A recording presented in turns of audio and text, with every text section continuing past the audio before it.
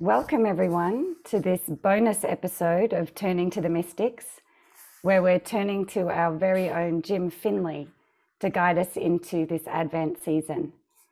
And before I hand over to Jim, I just wanted to let everyone know that we're here recording this podcast as part of a live virtual gathering.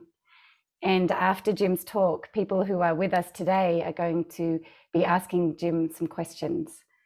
So we're very excited. So Jim, welcome. Yes, thank you. So glad to be here together like this. Thank you. Yes. I'll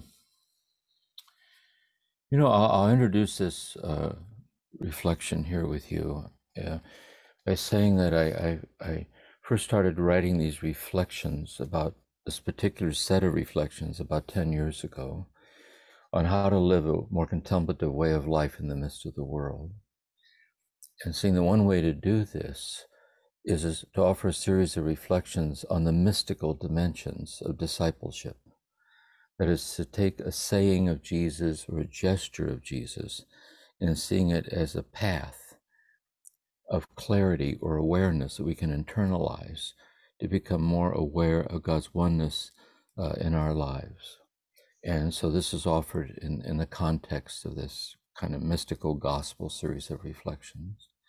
I want to say also at the beginning that this is poetic, and so it's not academic at all, but there is a kind of an intuitive density to it, which is why by having it archived, if you care to go back and listen to it and sit with it, hopefully it'll help you in your own spiritual journey. And so with that, then I'll begin with this meditation. On childlike acceptance is the path to heaven. And our text is Jesus saying to us, unless you accept the kingdom of God as a small child, you shall not enter it. I'll begin with sharing an event, an experience that I had. Years ago, I was on a plane flying somewhere to lead a silent contemplative retreat. And I was sitting in the aisle seat, and I had my Sermons of Meister Eckhart open, or Teresa of Avila, whatever it was. I had my fountain pen out, and I was working on my talks. And sitting next to me in the middle seat was a woman reading a magazine. And sitting in the window seat was her little boy. Maybe he was 4. And the little boy was looking out the window. He said over his shoulder to his mother, he said, "Mommy, does the man driving the plane know where Grandma lives?" As you could sense, he was trying to take all this in. And the mother said to her little boy, without looking up from her magazine, she said, "Close enough," she said. And I thought, that's a pretty clever answer. Because if Grandma lives in the greater Chicago area, the Chicago airport to where the plane was headed is close enough. But her child was too little to appreciate the cleverness of her answer. The child just accepted it. And then a moment later, something really amazing happened. The mother turned and looked at the back of her child's head. She closed her magazine, and she leaned over, put her face up next to his, and joined him in looking out the window. It was such a little thing, really, so subtle. There was no announcement over the speaker system congratulating the woman and her little boy. Very subtle. But in realizing that her close enough answer wasn't nearly good enough, that she and her child both deserved better. And she was drawn by his acceptance to join him in the child's acceptance. And together, I sense that interiorly, even before they arrived at her mother's house, his grandmother, she was in the midst of a homecoming, drawing closer to her origin. And I could also feel within myself, as I continued writing, I could feel myself interiorly like leaning in with her kind of drawn by the awakening energies of this subtle kind of sacred moment. And we're all familiar with this. That is, we all know what it's like to be to experience that our defenses are being breached by the unguarded acceptance of a small child, and we draw in closer, like there's something wondrous about it, a source of a kind of awakening delight in it.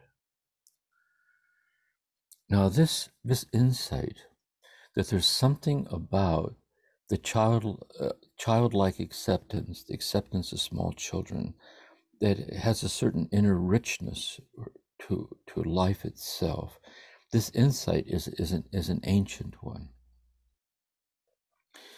2,000 years ago or so, in the Gospels, there's a scene where, the way I visualize it, Jesus is sitting there teaching.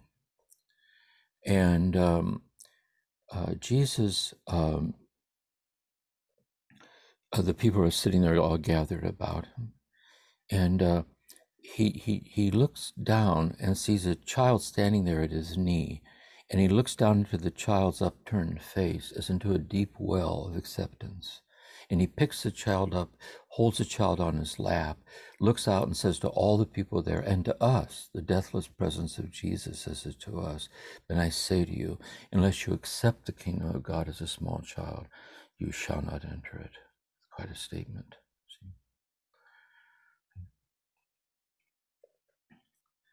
Now, in order to appreciate the meaning of this saying of Jesus, its relevance to us, we need to have some understanding of what Jesus meant by the kingdom of God. That Jesus, theologically for us, is the Christ. That whatever it means to be God and whatever it means to be human is woven together into a single unitive mystery. But another way of looking at it is that Jesus was a Jewish mystic and was a mystic teacher. And like all mystic teachers, he was always looking for ways to awaken us to the all-pervasive presence of God that is life itself. And so he sees the child, holds the child on his lap as an awakening moment. Unless you accept the kingdom of God as a small child, you shall not enter it. And so we need to understand then what Jesus meant by the kingdom of God. In some passages, Jesus speaks of the kingdom of God as an eschatological fulfillment, the second coming, the end of time. That is, it's the ultimate victory of God's love over all forms of suffering and death, where the lion shall lie down with the lamb and God wipes every tear from our eye. And so we have to have a certain kind of childlike sincerity to sense the truth of the mythic richness of this ultimate consummation of love. In other passages, Jesus speaks of the kingdom of God as something that we should work for the kingdom of God. That is, we don't just passively wait for this fulfillment to come beyond the veil of death at the end of time, but we're to bear witness to it through Christ-like love for ourselves, for others, for the earth, for each other, and so on. And so we're to bear witness through love, preparing the way for the kingdom, for honoring and walking with this love dimension of day-by-day living, discipleship, the moral imperative, and so on. And still other passages, Jesus speaks of the kingdom of God as a mystery that's already here. The kingdom of heaven is within you, Jesus says. And this is what most concerns us here in this contemplative mystical dimensions of daily life and discipleship. That somehow the kingdom of God, that is God's ultimate victory over all forms of suffering and death, which is the very presence of God, is already upon us. and is already the deep down reality of all that we are, of the reality of everything. And so the way to realize this, which would be the end of sorrow, would be to realize that fear has no foundations. But the way to realize this is to accept it, that it's true, and to accept it as a small child accepts it. And so this is what we're reflecting on here. How do we kind of intuitively or experientially begin to turn towards these sensibilities or these sensitivities of this vision, this intuitive understanding, the hidden heart of everything, the hidden heart of our life? And one way to get at this, through all the Christian mystical tradition, and each world religion has its own language for this, beginning in the Christian tradition, Judeo-Christian, Islamic tradition, of Abraham, God, is creation. Is creation. The opening words of Torah, that in the beginning, God said. So that in the beginning we hear God speaking light into being. See, let there be light, let there be stones and trees and stars. So in the beginning, God is speaking all things all into existence. And this word of God speaking all things into existence is absolute and perpetual. It's the immediacy of every moment of our life. This very moment we're sitting here now, being spoken by God into this moment of being here now together, along with the whole earth, the universe, everything. See things like this. So we might put it this way, we're looking for poetic metaphors now to kind of bear witness to this vision. We might say that God's let there be light, God's let it be, is God's big bang. That is, God's let there be light, God serenely explodes into and as light. See, let there be trees. God's let there be trees and stones and stars. God serenely explodes into and as stones and trees and stars, and of all things.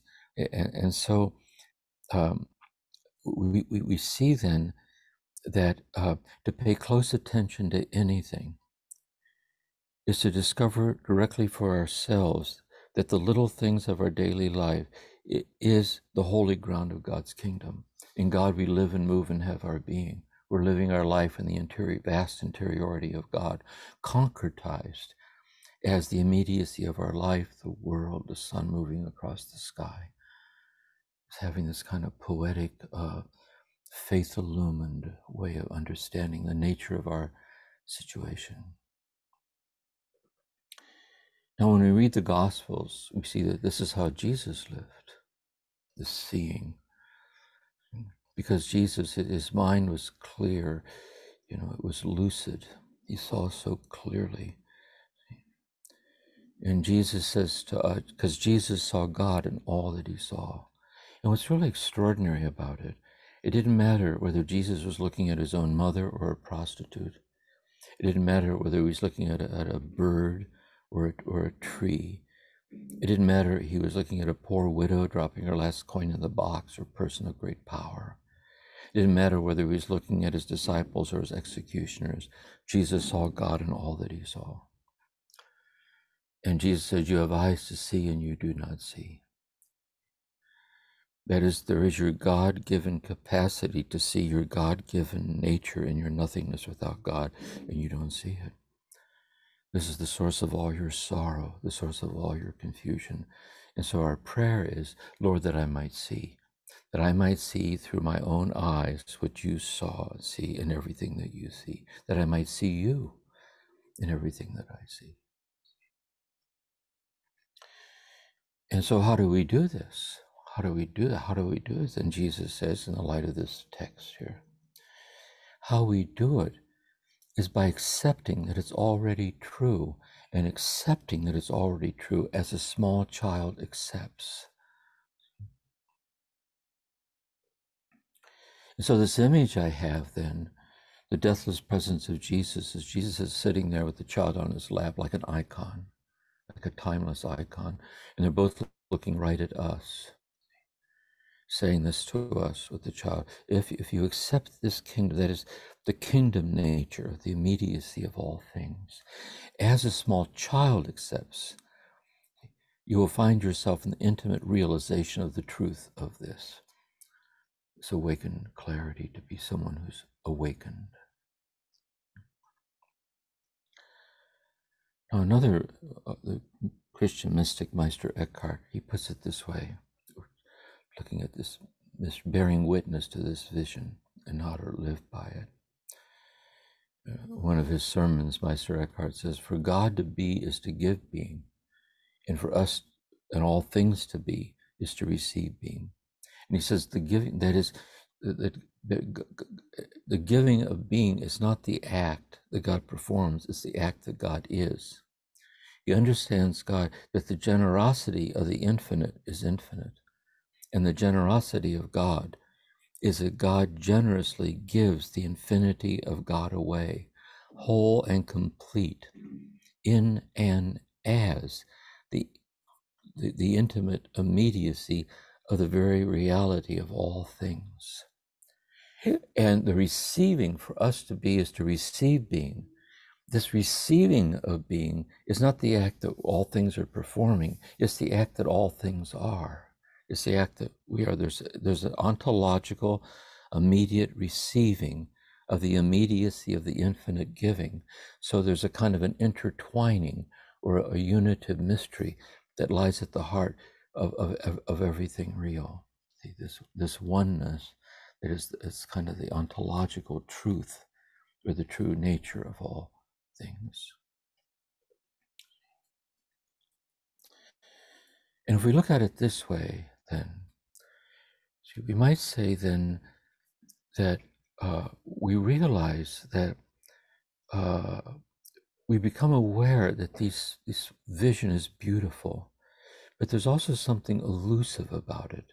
There's something, when we hear it, we can sense the beauty or the depth of it, And he says the way to bring it into focus is to accept that it's true as a child accepts that it's true.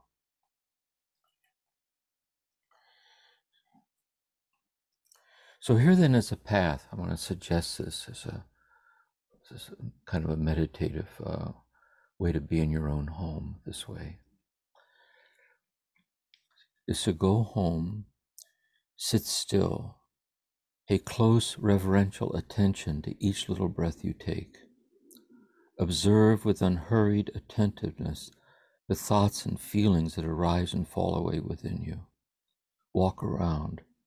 Look at all the familiar things that surround you every day. Accept as a small child accepts that your own living room, your own bedroom is God's manifested presence in the world.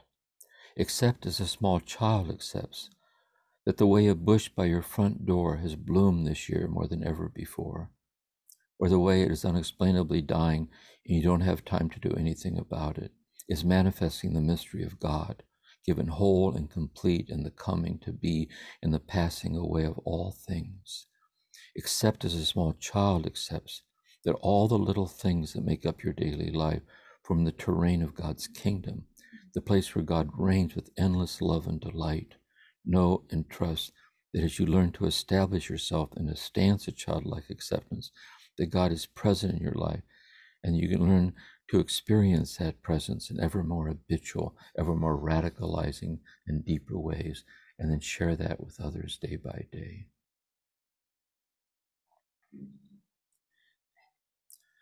Yes.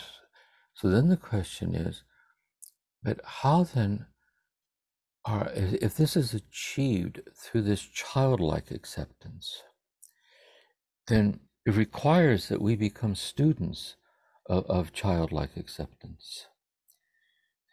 That is, we have to seek to understand as adults. We have to ponder or contemplate or reflect on the nature of childlike acceptance. And so what is the childlike acceptance? In what ways does it differ from our acceptance as adults, which is real and important? We'll get at this later. But how does that differ than the childlike acceptance through which we enter into the celestial nature of every moment of our life. Yes. One observation is that the childlike acceptance is not a matter of the will.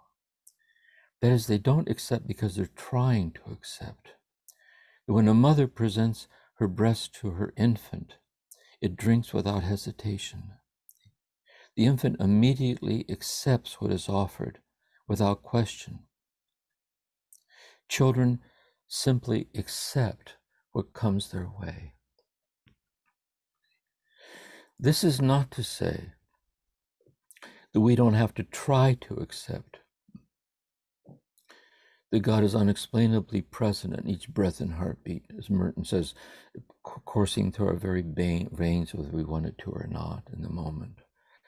It doesn't mean we don't have to try, especially in troubled times, in suffering and hardship. We do need to try.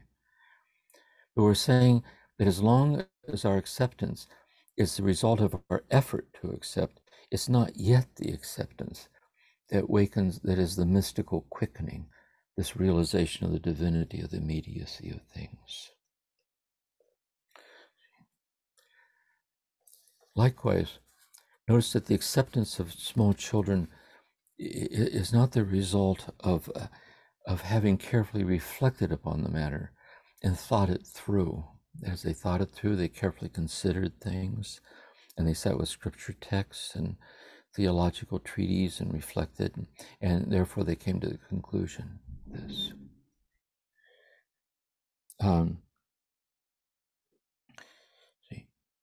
And therefore, it doesn't mean that we don't have to try to understand this in order to accept it. St. Augustine says, believe in order to understand. Because we do. We have to pray the scriptures or sit with the teaching of the saints and mystics and poets. We have to reflect and ponder on it and say, based upon careful consideration, I stand in the truth of what's said here. It's just that as long as our acceptance that God's already perfectly present in the sacred nature, the immediacy of all things, as long as that's based upon the conclusion that I've arrived at, that acceptance through that reflective thinking process is not yet the acceptance of a child.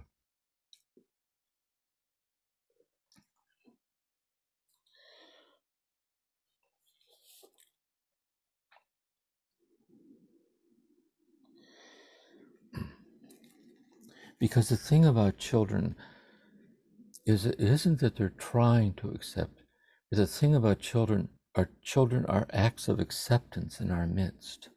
In other words, I think what really touches us about children is that ontological sense of God being poured out in the act of giving God away as our very being receiving it in our nothingness without God.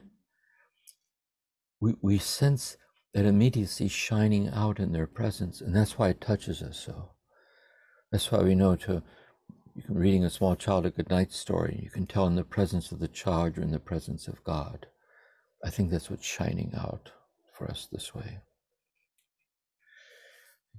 And so if children then touch us so the way they do because they are acts of acceptance, that itself embodies God's generosity, which is the gift, how they gift our lives. Is it true then that the way for us to realize this is for us to become an act of acceptance in the world? Is this what Jesus is telling us? See, in order to accept as a small child accepts,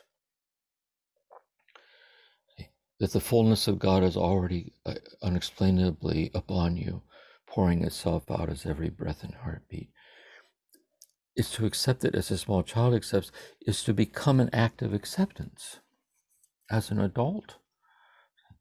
But then we ask, well, how do we do that? See, it's like a Buddhist, it's like a koan, or like a riddle, a cipher. So we're presented with something, we get the glimmer of something that we're powerless to grasp. We're put in the presence of a mystery that's so close, but it's so the immensity of it. That's how do I become an act of acceptance in my adult reflective mind like this. Now, what I think is helpful, and I think a lot of contemplative living with this, is the experiential self-knowledge that comes in the careful pondering of our lives. And one of the things that we notice is that from time to time, we're graced with spontaneous quickenings of becoming an act of acceptance. This is what happened to the woman on the plane. See, she didn't sit there and figure something out. She didn't try to accept, but rather she was quickened. And in that quickening, in some subtle way, she herself became an act of acceptance, one with her child's act of acceptance, and it graced her so, like this. And so we can look for these moments that come upon us in the realms of human existence. It can come upon us in the midst of nature. Thomas Merton talks about walking out somewhere and turning to see a flock of birds descending. And as if out of the corner of your eye, you sense in their descent something vast, primordial, and true. And in some way, the presence of the birds is the presence of God, concretizing presence in the miracle of the birds, like this. Or sometimes it's in the arms of the beloved, in a kind of a mutual surrender to union, in being present to children, the pause between two lines of a poem, a quiet hour at day's end. But from time to time, we're graced with these fleeting moments of being an act of acceptance. It's quiet and wondrous, unexplainably self-evident. It's just the truth, and we rest in it. It's like momentarily resting in the presence of God, resting in us unexplainably, in the simplicity of the moment. It happens.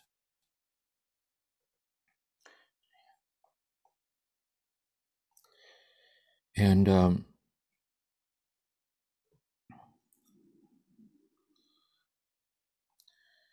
here's the thing. These grace moments, the problem is they tend to be very brief and they tend to be very fleeting. But what can happen is the ego self that was transcended in the moment of intimately realized oneness can, having tasted it, feel a certain longing to abide in the depths so fleetingly glimpsed. See, in my most childlike hour, I was granted a taste of the oneness that I know is the true nature of every moment of my life, and I will not play the cynic. See, I will not doubt my own awakened heart. This is, and so I long to abide in it. And so this is the challenge now of this. We're sitting with the beauty of this. We're sitting with the subtlety of it. We kind of sense this is not the way we're used to thinking as we go through the day. And we're kind of trying to follow this path and how we can be stabilized habitually in this awareness.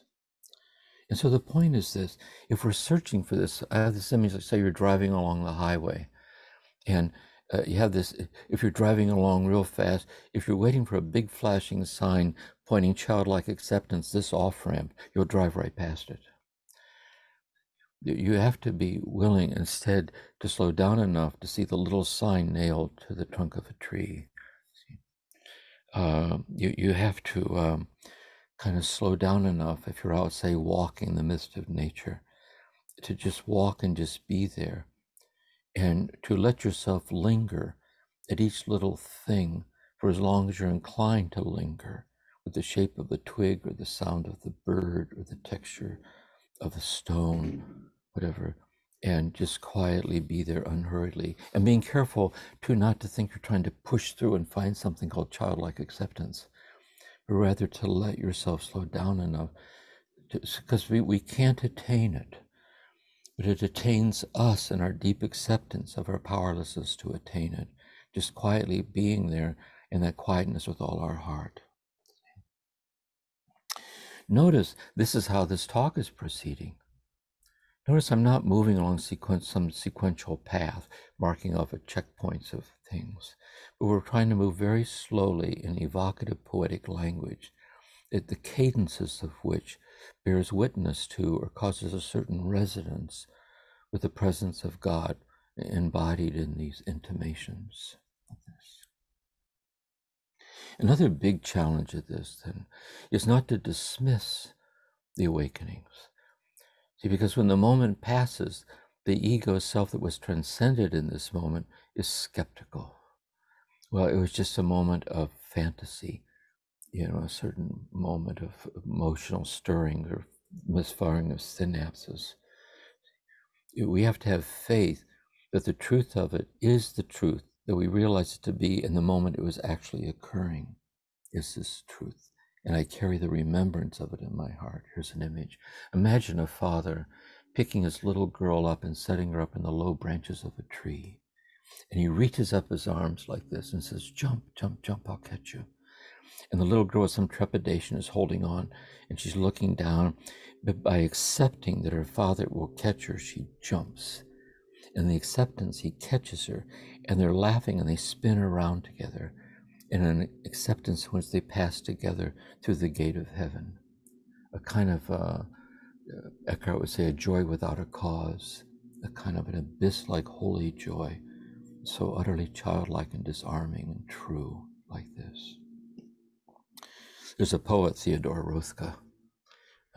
His poems used to be in the New Yorker. I haven't read the New Yorker for a while, back when I read the New Yorker. And Theodore Rothko's father was a cultivated hybrid roses. And there's a poem he writes of a memory of his father when he was a little boy with the roses, Theodore Rothko says. And I dream of roses white and red, and my father standing astride the cement benches, lifting me high over the 6-foot stems, the Mrs. Russells in his own elaborate hybrids. What need for heaven then in that man and those roses? And the poet Longfellow said, the child is father to the man. We might say the daughter is mother to the mother. For we might wonder if Rothko's father, in lifting his little boy over the 6-foot stems, was not being fathered by a small child's blissful acceptance into a state of a moment of heavenly joy. Or we might wonder if Rothko, in writing this poem, was not fathered into paradise by this fond remembrance of himself as a little boy. Or we might wonder if, in reading the poem, we are not momentarily fathered, mothered, into a taste of heaven by the truth glimpsed in the poem's imagery. We might ask if this is not what poems are for, if this is not what life is for, if this is not what we are for, to be awakened, and then to be instrumental in helping others to awaken to the celestial nature of the miracle of what it is to be.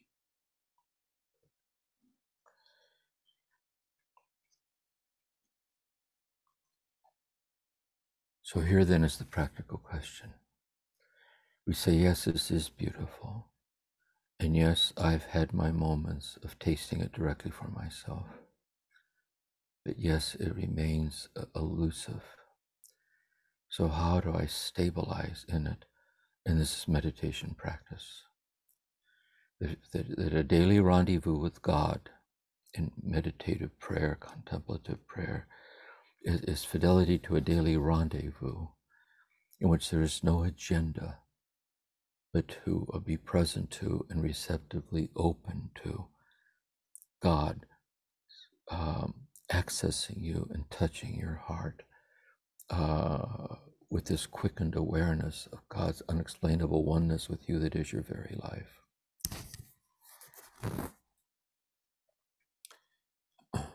So here then, there is a kind of a lexio where we hear these words are lexio. These words are words that access us.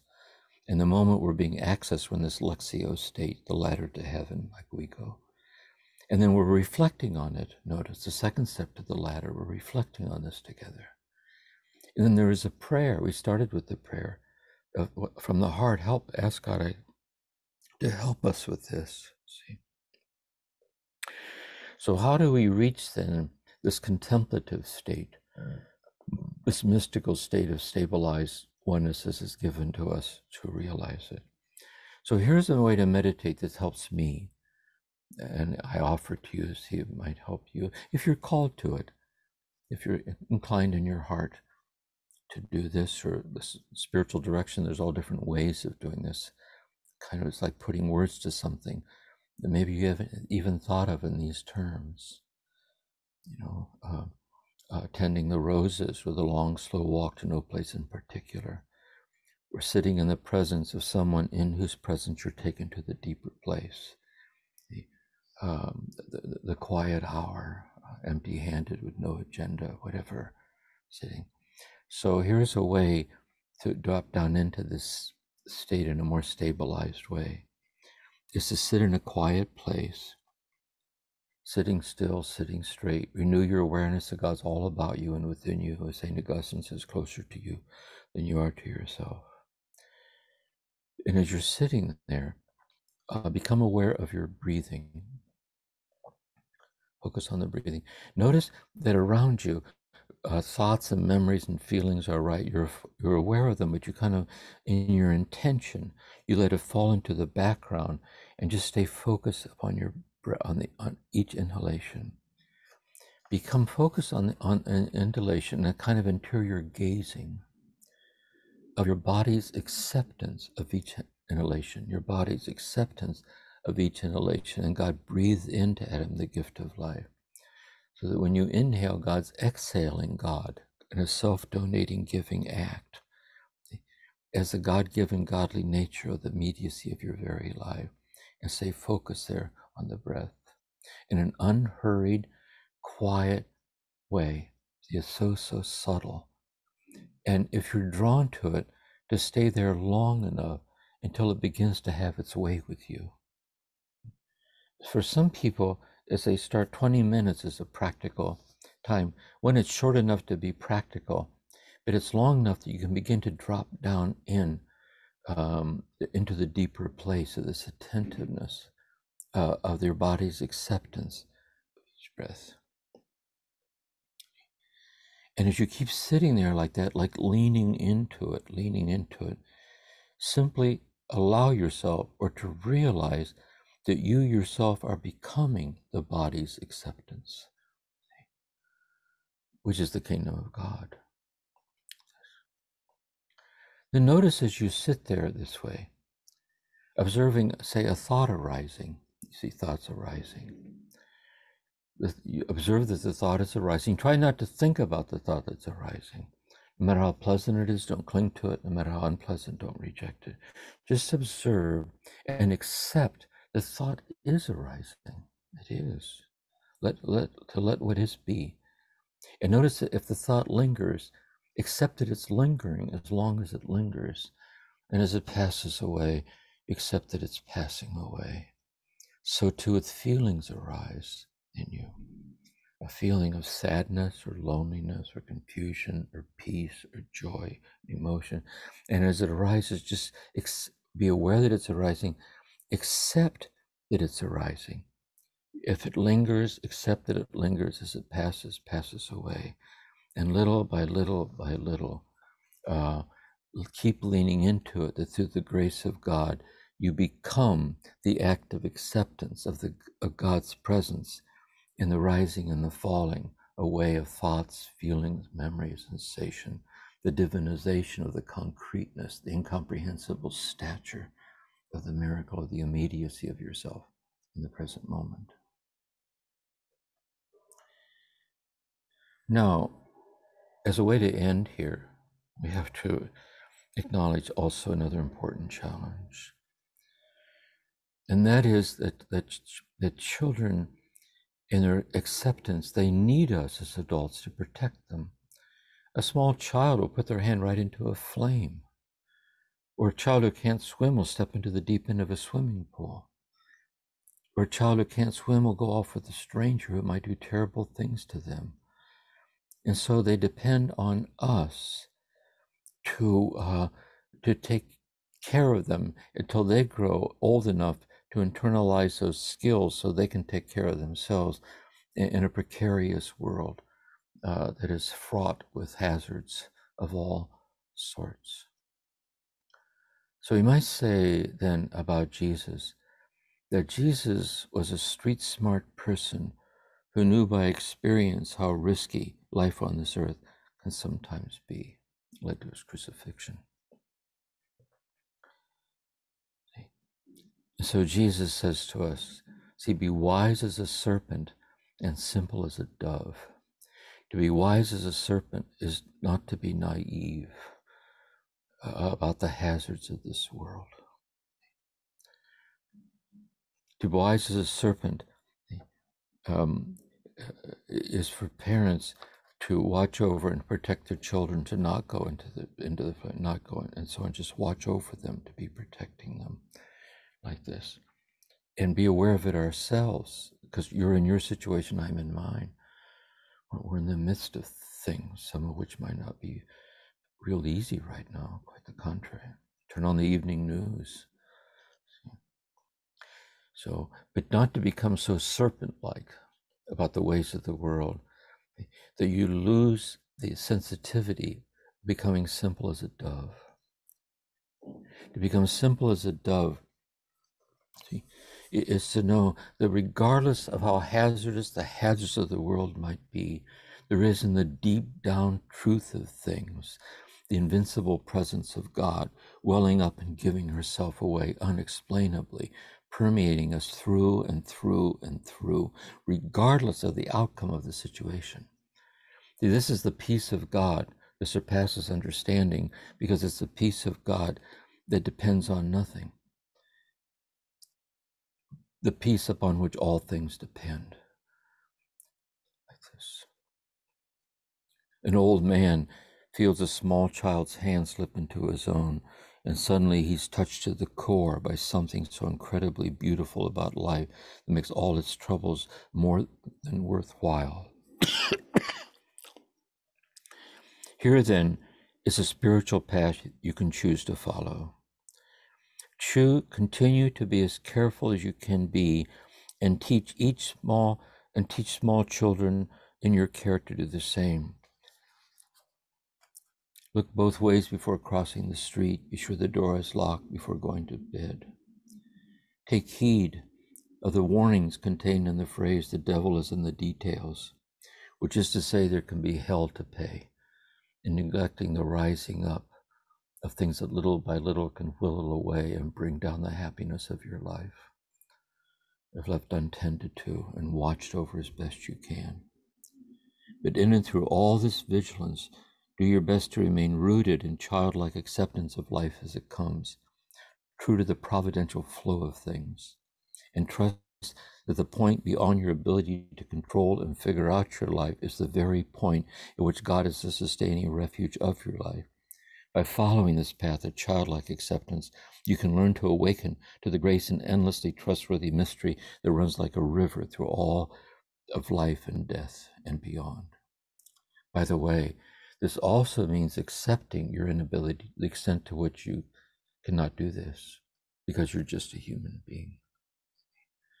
But knowing that God infinitely accepts you as infinitely in love with you, and the sincerity of your acceptance of your inabilities, which is poverty of spirit, which is humility.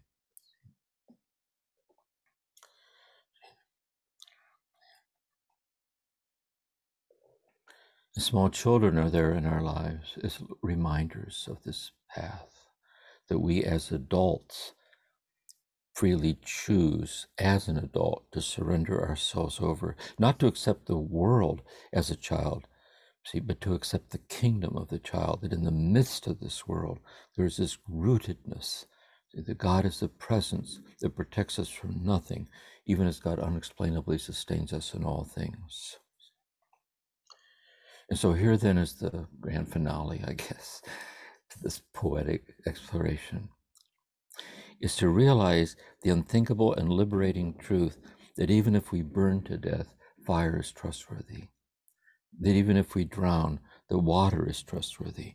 Even if a stranger carries us off to do terrible things to us, the stranger remains a deeply confused member of the essentially trustworthy member of the human family, the world that God so loved that he sent his only begotten Son. And we live by this as true spiritual maturity. And here's then as a final image. Imagine you're on a big boat and you're crossing a vast expanse of water. And there's a big party going on. There's music, people are dancing. And in a moment of carelessness, you fall off the back of the boat. And you're waving frantically, and the music no one notices. And the boat disappears into the horizon. You realize you can't tread water for very long, but you can float for a long, long time. And so you lay back to float. And in order to float, you have to relax.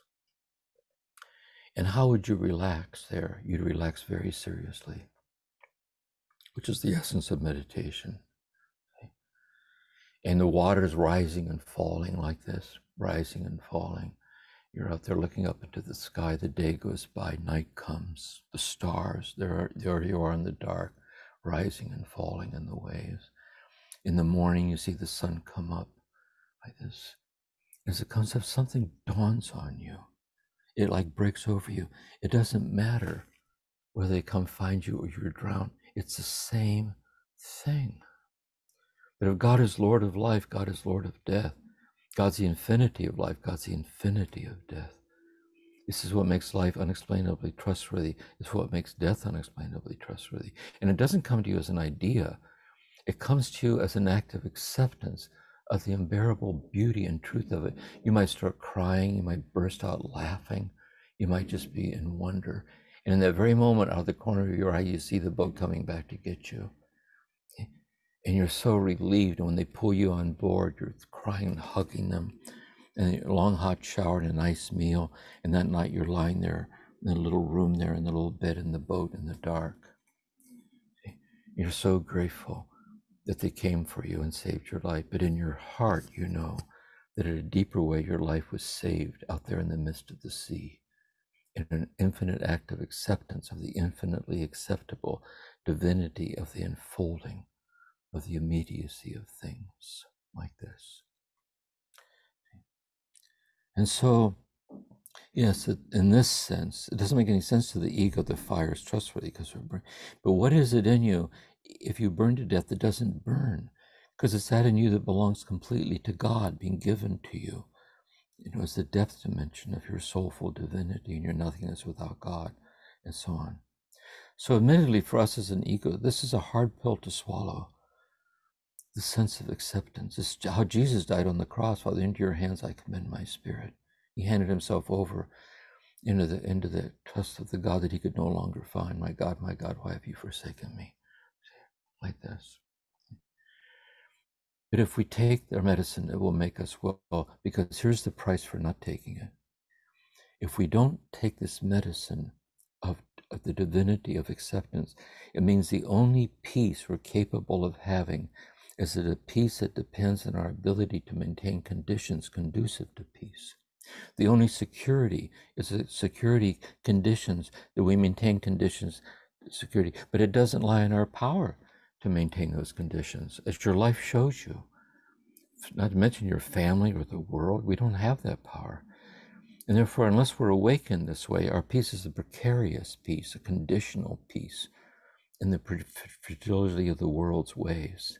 If we're surrendered over to this peace and grounded in this peace, we can be present to the world, and we can learn then this transformative artistry, this gift of accepting the kingdom of God as a small child accepts it as an habituated state, a way of being in the world, and of being someone in whose presence others are able to catch glimpses of this childlike acceptance, that they might find it and deepen it in their life and pass it on to others. So that's my meditation reflection on childlike acceptance.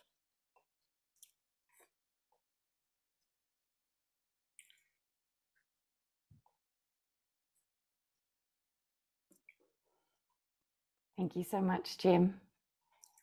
And we thought we might just do a brief sit, to just let that talk settle in. And so I'm going to ring the bell and we'll sit together for just a minute or so.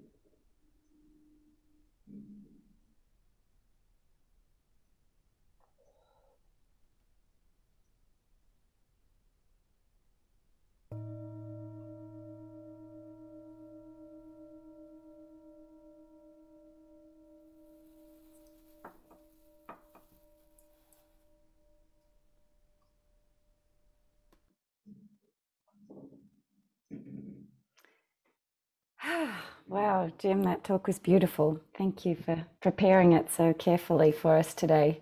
It was a very full talk.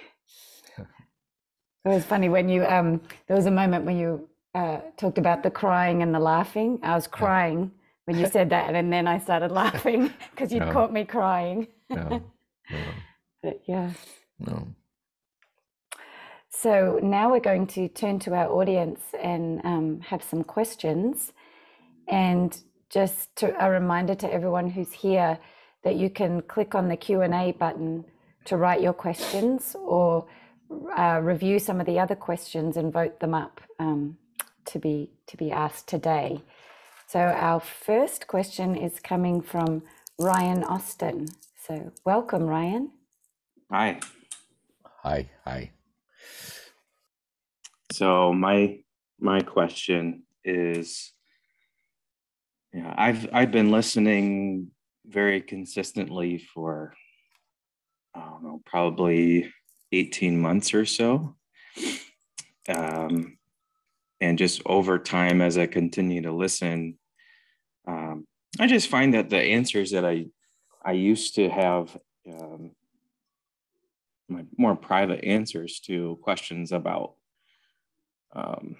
pain, suffering, the evil that we see in the world, and the responses that I was taught about those things, and the problems with the answers that I've been taught.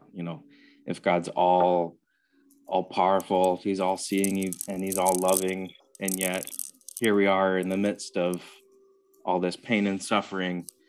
I don't know. I just never really felt like there were satisfying answers to those things, but just unexplainably, as I've spent time just listening and learning about this different way of seeing things, I feel like those concerns kind of melt away, thinking of God not just as this agent of good or enforcing things in the world, but that he's it's so much more elemental than that. God as the ground of being. And what you said something earlier that really struck me. He's the infinite, of life and the infinite of death. And there's something, I don't know, it's like I want to be a comfort to people. So I was just wondering, how do you think about those things? What kind of responses there were to offer? Yes. Here's my sense of it. I'm going to say this now as a therapist who works with trauma, but also with my daughters and people, and myself, my wife and I went together when she was living, is this. What I try to do, say in therapy, for example, someone comes and sits down, and they come in because they're suffering. And they start sharing their story with me. So my sense, to be true to what I'm saying here, is I try to join them and be one with them in a kind of empathy with their experience. And I try to meet them there so they sense that they're not alone. Thomas Merton once said, with spiritual things, to understand means to realize that you're infinitely understood. And I walk with them through their journey, however that goes. And what happens on this journey is the initial way they were looking at it and the intensity of it. As it starts unfolding and opening up, they start dropping down into broader, more interior ways to contextualize this. And if they also want a spiritual resource in this, they start dropping down into kind of a boundaryless state of being sustained by the presence of God that led them through their healing journey. So their own healing journey, God's somehow the infinity of the very journey of their healing. This is true of Alcoholics Anonymous too. The journey, having had a spiritual awakening as a result of following these steps. And so I think that's what matters, is we join ourselves where we are, and we look back over our shoulder and see that it wasn't maybe all that long ago we weren't capable of seeing things in this more spacious way, which means we're in the midst of a journey, that we're already on this path. And we live it, and then we try to meet each person where they are, be present to them. So I think it's along things like that. It's a total paradigm shift. It really is. See, because if someone is suffering and they're not at this space yet, we're actually dishonoring them by giving them a little sermonette. Thing is, unfortunately, you're not as profound as I am. I'd like to help you out. And they're going, oh, really? Give me a break. But if instead we're just two human beings together, and let me join you where you are, and the very stance of my openness of being with you might help you to have a little broader base to your dilemma. And I think that's the feeling of relating to people this way, to ourselves anyway. Thank you, though, for your question. Thank you. Thank you. Jim, just to add to that, I loved the way you taught that practice today, this practice of childlike acceptance. And I feel like we can sit with others the way you were teaching us to sit with ourselves. Exactly. To be present to what's arising from them, and just sitting with it and accepting it. Exactly. That's why I say what I added, it means accepting the extent to which you're unable to do this, because God does. And so what I always thought of psychotherapy is meditation for two. You're sitting together. Likewise, any intimate exchange between lovers, spouse, father, mother, sister, any friend, any intimate exchange is the sharing of this. Like you meet each other in this space, in this, which is God, actually. Mm-hmm.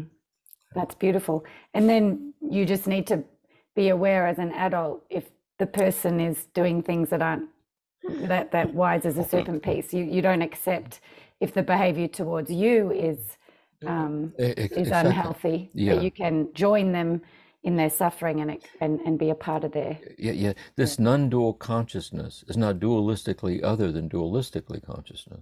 It's the ground of it. Mm-hmm. So all those levels are still true. So when someone's saying something, you might say to them, I'm concerned about you. Really. Or you know what, I don't, that tone you're using with me is inappropriate. Mm-hmm. And if you want to share with me something, I'm welcome to it. But I'm asking you not to do that. And sometimes we have to be honest with ourselves that way also. So all that is still there. Yes. But it has this quality where the depth dimension is illuminating the horizontal dimension mm-hmm. of our health and our relationships and our work. And it's all woven together. That's really helpful. Ryan, thank you so much for that question. And now we're going to welcome Don. Is it Maruska? Don Maruska? That's correct. Yes. Yeah. Lovely to see you. Hi, Don. Hi. What a privilege to be with you here today. I've been listening to the Turning to the Mystics podcasts from the very start, and I've always been intrigued by the idea of how we can each be have that kind of mystical experience ourselves. And I'm feeling like these conversations are really helping me to get there. So, and I love looking at where you're living. I just have this fantasy of being there with you and having you tell me about all those little things that you treasure in your bookcases behind you and everything else. Oh, really? Yeah. But so it is very special to have this opportunity. Thanks for making it available. I'm always struck. I get drawn in by these conversations, and I feel the immediacy and the presence of God. And then I look at and experience the chaotic and brutal world that I'm in, and and then I feel like I sort of fall off the wagon, if you will. And I really appreciate what you offered towards the end of your meditation with us about some ways to keep that true. I loved your discussion about the person in the lake, you know, and floating there. I guess I'm sort of thinking, oh my gosh, if I were in that case, I'd probably flail away and lose all my energy and drown before they ever came back for me. So I'm just curious how to more fully hold on to that lifeline, if you will, as I go through life. I've been following the meditations. I do the journaling each day. I try to do those things, and yet there still is this pull on me that, oh, I don't know. I'm not sure about this. Can I really trust this? Yes.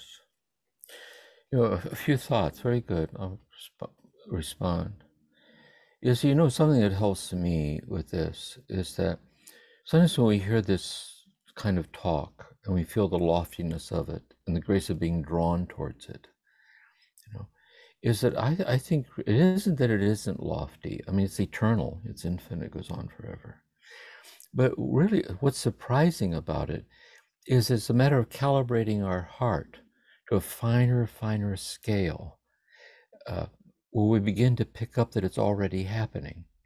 Well, imagine you have a radio and you turn it on, you just hear static. There's a dial to heighten the receptive power of the radio. As you heighten this music starts coming through. And so what meditation practice does is like that dial on the radio. It counts something like gazing at the palms of your own hands, or the bird descending, or a slant of light across the floor. You know what I mean? The darkness of the room. It's like dropping down into this. Then when that happens, then you ask for the grace as you go through the day not to break the thread of that awareness. But it breaks many times. It makes many times. See? And but little by little with practice. Because look, for example, right now, you've been listening to the podcast and you're with us now. Something's happening. Just, you know what I mean? Seriously. And the sincerity of your question shows that something's happening. And so I think for a long time, it's so that which is essential never imposes itself. That which is unessential is constantly imposing itself. That's what it's like. But by a higher order imperative of our awakened heart, we can keep staying in that which is ever so subtle and delicate. And little by little, we start seeing little moments where it shows up throughout the day.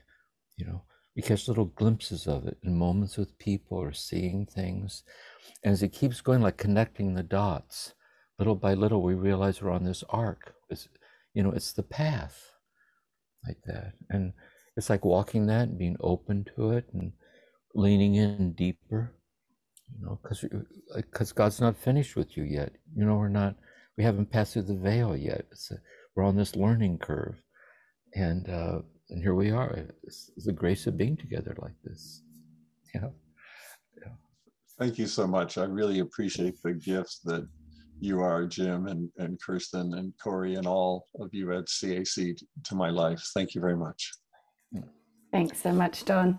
I always, in those moments where I start like, where did it go? Why can't I always hear Jim's voice saying, and God loves me right there in that spot as well.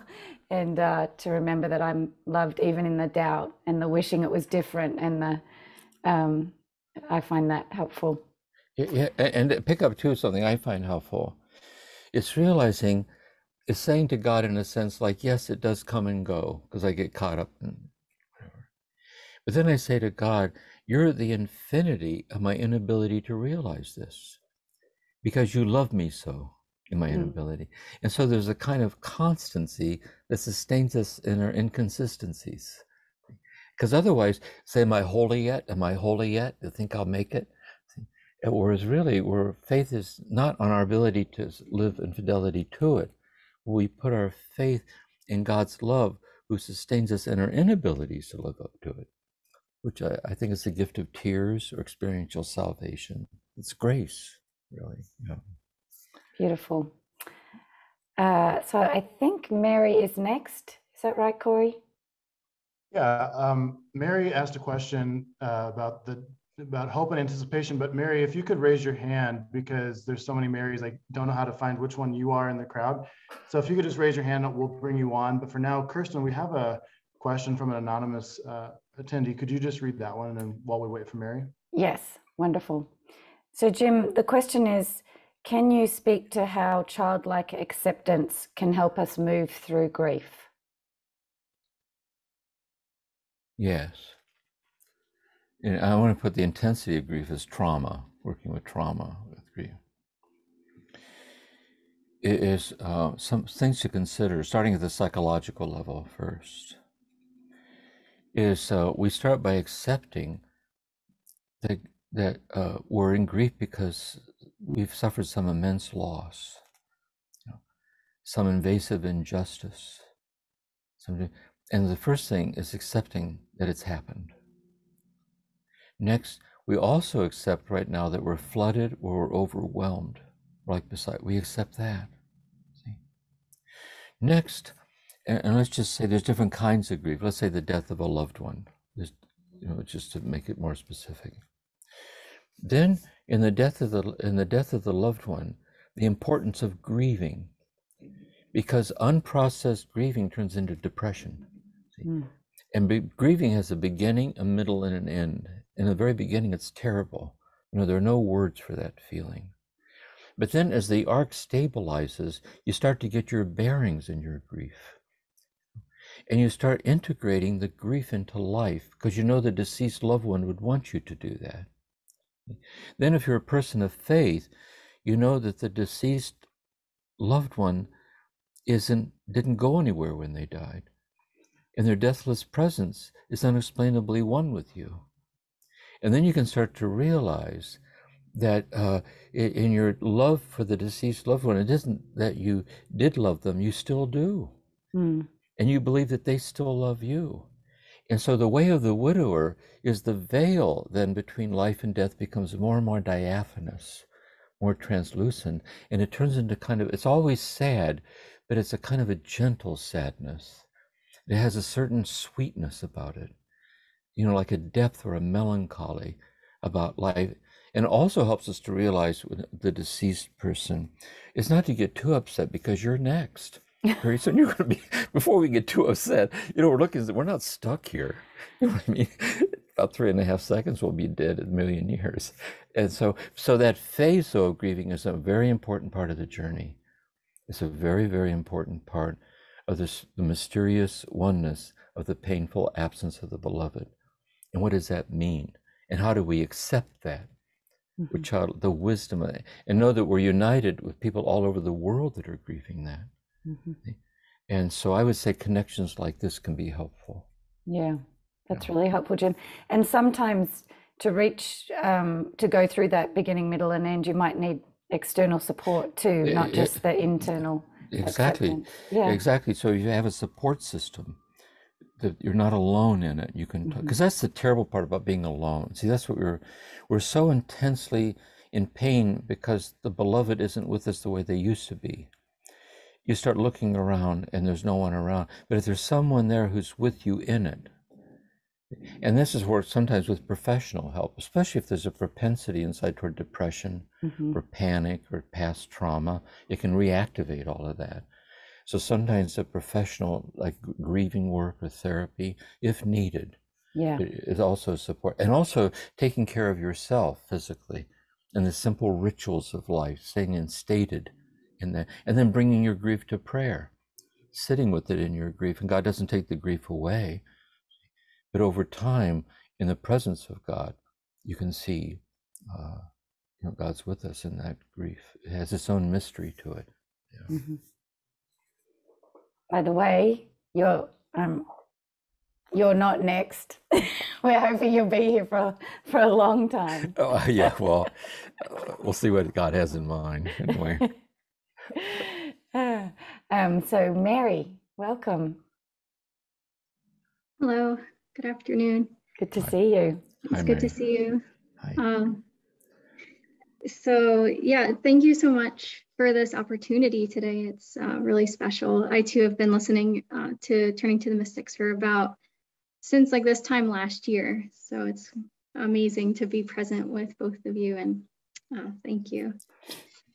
So my question was, during this time of hope and anticipation of Advent, what words could you offer to those of us with wounded relationships with our families? Yes. You know, the timing of childlike acceptance with Advent is that God's response to us in our dilemma of our suffering is to become one with us as precious in our dilemma. That's the thing. And Jesus was born a child through man through his life. And in his daily life, he would spend whole nights in prayer, this oneness coming out. He who sees me sees the Father. And he went looking for suffering. He went looking for suffering to set people free from suffering. And if you look at the miracle stories in the Gospels, I can't see, I can't walk, I'm a prostitute, I have leprosy, my daughter died, and so on. Jesus always acknowledges the suffering. He meets them and he responds to it. And so we know that sometimes this happens a lot in families where there's been trauma or discord and people don't talk, and it's going on in my family. See? And this can be disheartening. But the thing is that in Jesus, in meeting Jesus in the healing encounter, poetically, is you see reflected in Jesus' eyes who Jesus knows you to be before the origins of the universe. Jesus sees that the root of your pain isn't the suffering that your family's fragmented or that you're blind or can't see. Jesus sees that the trouble is you think you are what's wrong with you. You think you are. This family dilemma has to say in who you are. Like you can't see past it. And that's why it really gets to us. We can endure anything provided the center holds. When it gets so invasive, like deep, meaningful relationships that are lost, and we don't know how to approach it. So what childlike acceptance can do in prayer is the acceptance of that situation and being present in God who infinitely accepts you as infinitely lovable in your situation. And to know that God's presence is one with you in the midst of a broken world, in microcosm, your broken family. And you stay open. It means from your end, you would welcome that. And you see to it that you've done everything you can do. Like when and if you're ready, I would love if this could happen. But in the meantime, if not, maybe not. You know, such is life. And I move on. And so I think it's things like that. Things like that. It's a very deep question. It's a therapy question, spiritual direction question of how to not romanticize or minimalize how hurtful it is. But at the same time, to think the taproot of our heart in God's unbroken oneness with us that isn't diminished or threatened by the brokenness of our family relationships. And we can be present to the brokenness in the midst of being present to the brokenness in a grounded way like this. And you would hope down, who knows what could happen? Sometimes these things get resolved. They do often. Things mellow over time. And then sometimes they don't. And you just like walk the walk. You know? Yeah. It's hard. Like, it's hard. Yeah, it's hard. You've mentioned the Johnny Cash song before. Yes. I walk the line. Yeah, I walked the line. Because of you, I walked the line.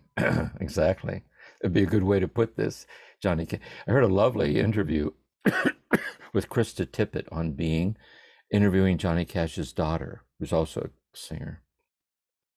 And she spoke of her father as a mystic. I think he was a mystic. Mm. That Appalachian, earthy core kind of wailing, this deep kind of cry that has presence in it. Because of you, I walk. And so in a way, he's talking to his beloved. It's so easy to be true. But really, he's echoing, he's saying it to God. See, because of you, I walk the line. See? So easy to be true. Yeah, it's good. Thank you, guys. Johnny, Mary, thank you for your question. I'm sure there's many people on this call today feeling one with you in that. Yeah, exactly. At this, so I hope you'll take some comfort. I know for myself too, I have estranged very important family members, and so I feel one with you in your question and your suffering, and me too. Grateful that you brought it up. So yeah. Thank you so much. Thanks, Mary. Bye-bye.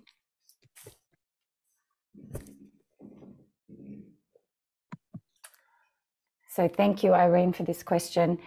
And how do you get quiet enough to be still in the sense of your life, to get grounded? I find I move a lot. Yes. I would say, first of all, grace builds on nature thing. Is that sometimes some people find it hard to sit still. And therefore, like walking meditation, or even a long, slow walk, like a meditative walk, or walking around your own house, to be in motion. And so sometimes that helps people do that, because to sit still very long, it gets different things start coming up for them. The other way is to sit still, but be kind of present in a very still way to your rushing mind. And you might even say to your rushing mind, if it rushes, where do you think you're going? Like this. And to kind of follow your rushing mind to see where it goes. And to love your rushing mind and see where it's headed. Because is it running from something or towards something? Is there an underlying kind of hypomanic kind of anxiety you need to look at? It could be physiological or medical, psychiatric, kind of an agitated, the idle of your engine set too high. Or is there some unresolved trauma, something you're anxious about? And then bring it to God in prayer and sit with it, talk to people, and kind of, see where that goes. I was struck by Thomas Merton. He was so bound with energy. That's why he kept writing all these books, that he had all this amazing energy, hundreds and hundreds of letters, but he was so grounded in the energy of his mind. You know what I mean? It was like the still point of the turning world. He found the axis out of which to be present to the unfolding of it. And so, we all need to, it's personal, it's universally personal, and we need to do this in a way that is given to us to do it, because that's where grace works, when we go with how it's given to us to do it. Yeah. Thank you for sharing that, Jim. That's really helpful, because, and life is fast too for many of us, like the pace we have to keep up because of our jobs or our roles, or life has a pace. So yeah, I want to say something about that. In a way it does. That's why I get this feeling we're carried along by the momentum of the day. Yes. And we feel we're skimming across the surface of the depth of our own life. Yes. And what's tragic is God's oneness with us is hidden in that depth. So how do I slow down enough and drop into that, and little by little keep that depth dimension through the harried day? Yes. But in another way of looking at it also is life is glacial and is infinitely slow. The universe is ancient, see? And we're woven into it like this. And so another way of looking at it, too soon old, too late smart, is our full enlightenment is slow in coming. It isn't like mystical union by Thursday. And so it's a mixture of slow and fast and being present to that. Yes. I've got mine on the calendar for December 31. There you go. Do you think Good I'm going to luck make it? Good luck with that. Well, Jim, this time's gone, speaking of fast, this time has gone fast with our audience here, and what a gift to have contact in this way with everyone and to feel their presence with us today.